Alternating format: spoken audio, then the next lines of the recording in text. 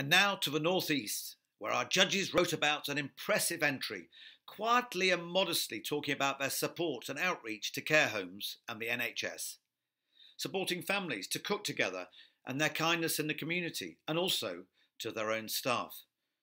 Many words jumped off the page: vital role, free delivery service, provisions to key workers, a voice at the end of a phone. Their efforts went on and were so appreciated. Our winner for the North East is the Corbridge Larder in Northumberland.